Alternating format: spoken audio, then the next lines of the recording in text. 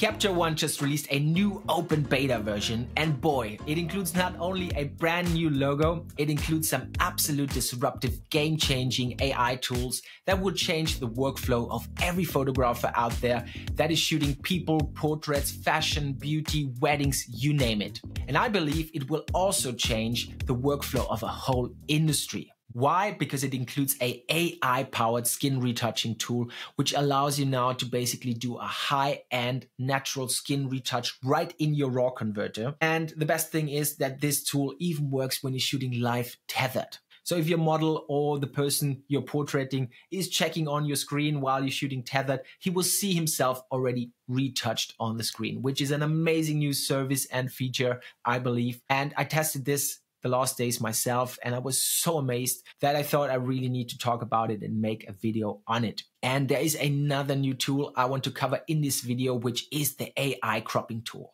And this tool now allows you basically to not only copy a certain crop to other images, it allows you to apply this crop accordingly to your motif. And it will basically recognize a face or a motif and basically set the crop accordingly where this motif is in the image. And this is also an amazing time saver. Of course, there are many other new cool features in this update, which I have to dig in more to talk about it. But these two are really game changing. And that's what we're going to cover in this video. Very exciting times. So let's jump in.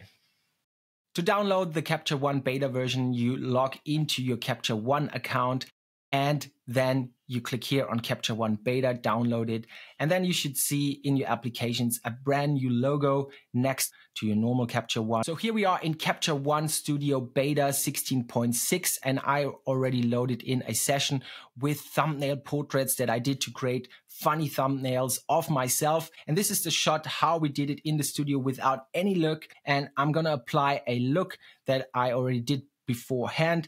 And as you can see, it's a bit cooler now, a bit more contrasty.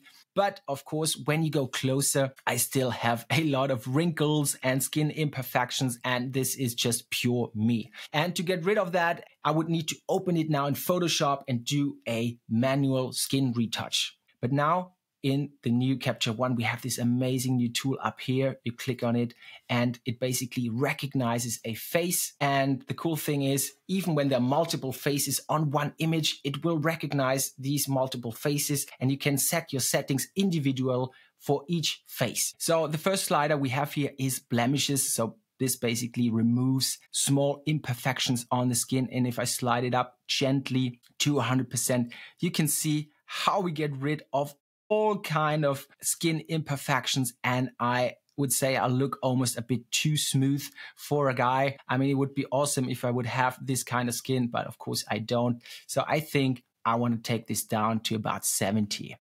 This looks healthy, but it looks still like me. And the next thing is dark circles. So this is something to get rid of these dark spots underneath the eyes here. And this is also very time consuming to retouch. And if I slide this up gently, you can see how we get rid of these spots. And it's still very natural. Like, it keeps all the small wrinkles. It kind of just softens the shade. And this is something I really like. But I would also not maybe take it up to 100%. Let's keep it here on 80. And the next slider is even skin. And this is something you should handle with care, because if you pull it up all the way, I think it just looks a bit too flat, especially for a guy. Maybe this could work for a girl, but I think as a guy, nobody has this kind of smooth skin. So I would be a bit more honest and take it down. And with the texture slide, you can basically bring in a bit of sharpness, and especially sharpness around these small wrinkles and so on. So I think we also keep this at 0, because we don't want it stronger as 0 and we don't want it less than that. So I keep this actually on 0. And the last slider is contouring. And this is also super cool, because for that you would need basically some skills and a graphic tablet to really paint in the shades. So you would need to do a curve and say, okay, I want stronger contrast on the side, and then basically paint this in manually. And now you can just do it with a slider.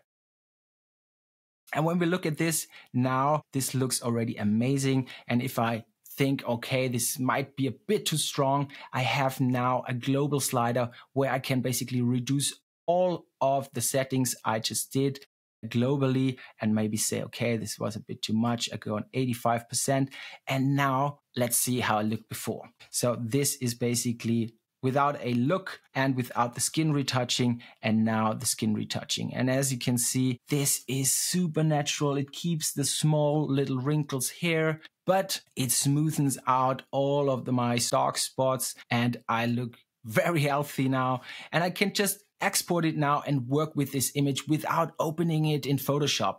And this is such a time saver. And of course, you guys know how time consuming skin retouching is. And the best thing is now, when I like this, I just copy it and apply it to the next image. Let's say this is the image and I paste it in here. And now I've already retouched this face. So this is truly amazing. Let's jump into another image and I applied, and this goes so fast. Apply, and we have also the skin smoothened out. And this is so fast. Let's jump to this image. Already had a setting here. So this is reality. And now I do the skin retouching, copy, and I look amazing. So try it out yourself. This is really a game changer. Absolute time saver. Another amazing new tool is the AI cropping tool. And you can find this tool underneath this logo here, and then AI crop. And you can set it on subject, you can set it on face or on auto, then it will detect if it's a face or a subject itself. And when I want to crop out something, I set my ratio, and let's say I only want to crop out my face in that shot.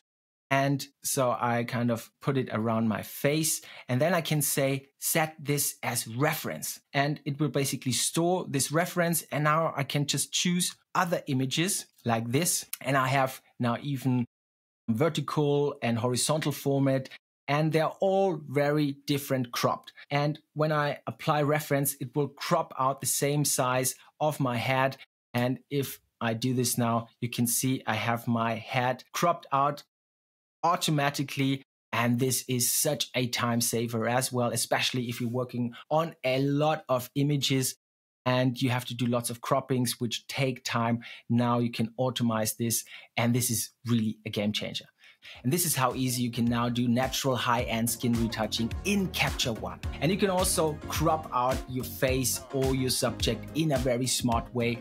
That saves you tons of time, especially if you're working with hundreds or thousands of images at a time. And if you found this video helpful, please leave me a like and consider subscribing. More content creation lessons are coming. I hope I see you in the next video. Bye.